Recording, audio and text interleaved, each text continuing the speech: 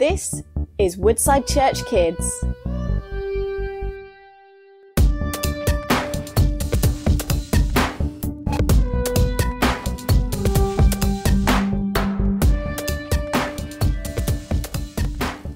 Hey everyone, my name is Matty and this is for the kids in Excite.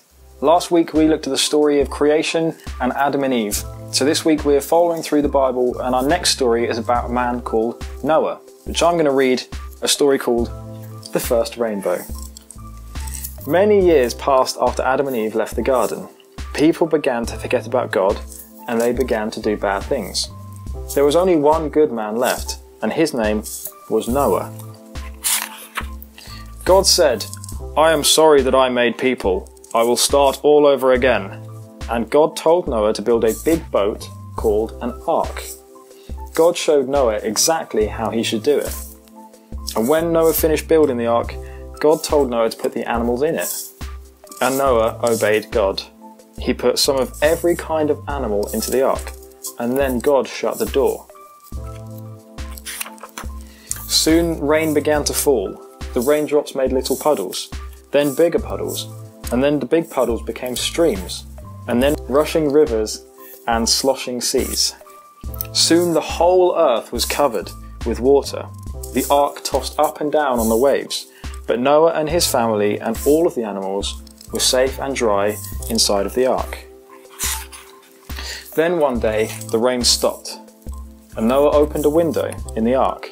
He saw water everywhere. He sent a dove to fly out and look for land, but the dove came right back. It couldn't find a place to build a nest.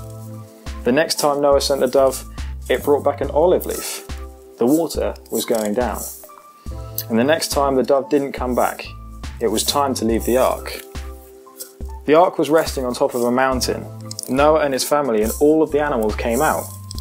Noah thanked God for keeping them safe, and then God put a dazzling rainbow in the sky. It was God's promise that water would never again cover the whole earth. And that is the end of the story of Noah.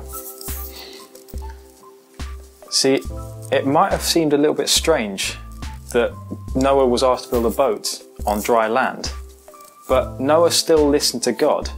He knew that God's plans were bigger than his own.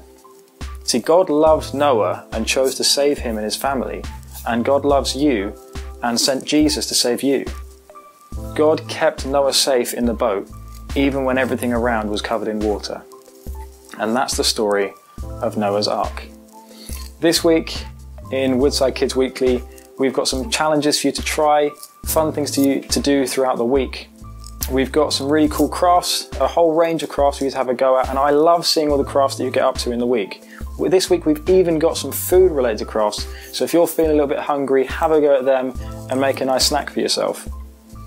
And that's all for this week, so until next week, stay safe, help at home and chat to Jesus. Bye!